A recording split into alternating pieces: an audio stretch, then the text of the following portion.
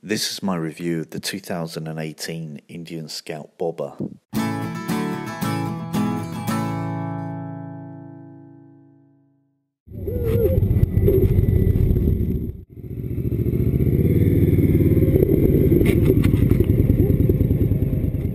Spec-wise, the Bobber takes its running gear from his slightly older brother but more modern Scout, but strips it all back for that badass, mean and moody solo bobbed out look. Like its brother, the Bobber is a liquid-cooled 60-degree V-twin with a 69 cubic inch displacement. At the crank, it makes the manufacturer's claimed 100 horsepower and 72 torques. You can reckon on about a 10 to 15% less at the rear wheel, but it is competitive in performance terms. Suspension is via cartridge-type forks and twin-shock rear.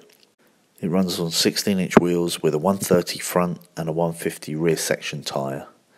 Fully fueled, ready to rock, it's weighing in at 554 pounds or 251 in kilos. It has no special switchgear, rider modes, anti-lock brakes or traction control. However, a version with ABS is available in Black Smoke, which is a flat matte black finish. It's available in black, silver, red or my pick, the bronze colour. The Bobber will set you back $11,999 US or $12,499 in the black ABS option.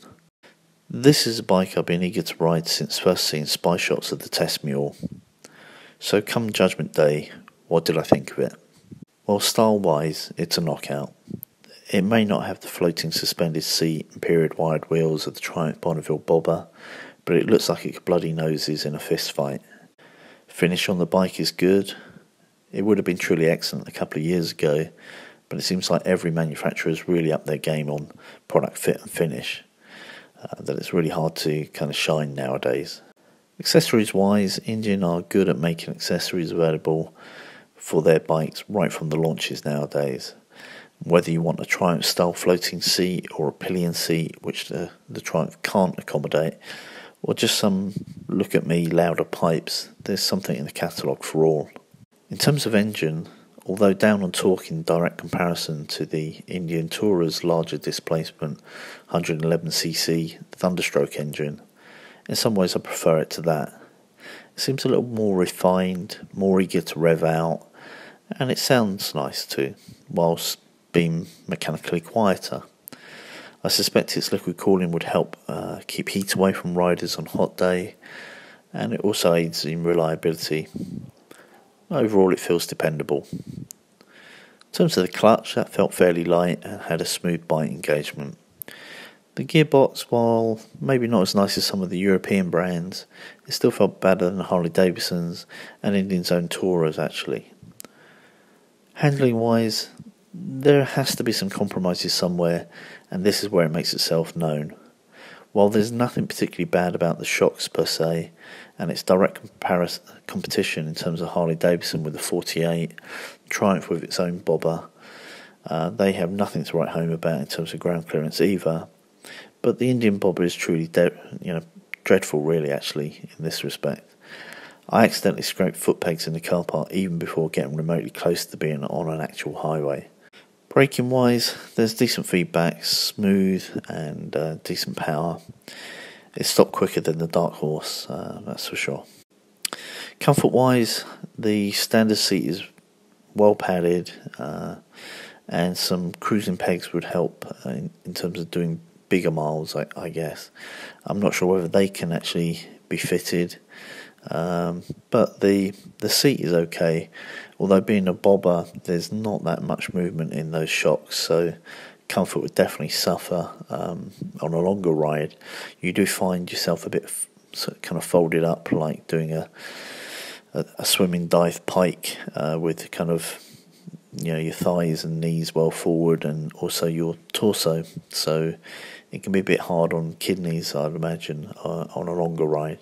Controls wise, the switchgear was chunky and the mirrors were clear, but overall nothing particularly special, everything forced to hand. In traffic like Grand Prix, have an equal battle with the Harley through some canyon twisties, and perhaps outbrake them both when push comes to shove.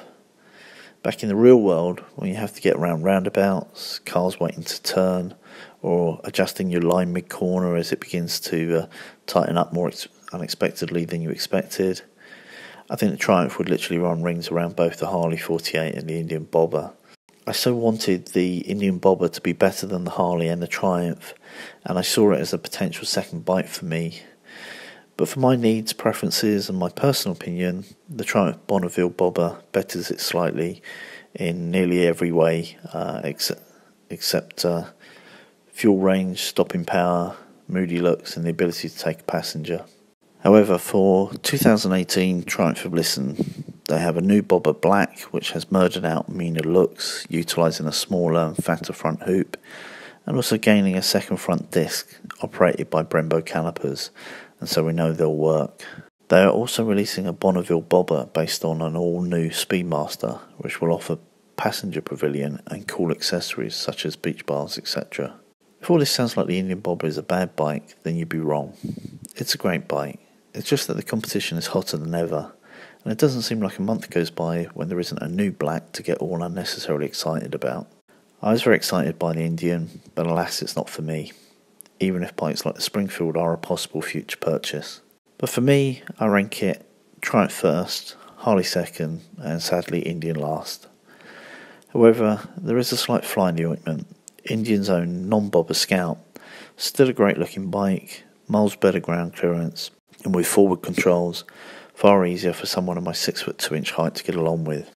I would place the regular Scout above the Bobber and Harley Davidson's 48, but if you want the best in class, then you need Triumph's fastest selling bike of all time, at least in my humble opinion. If this is a segment you are thinking of buying into, please ride all three bikes, preferably on the same day, then let me know your own conclusion. I'm eager to see your feedback.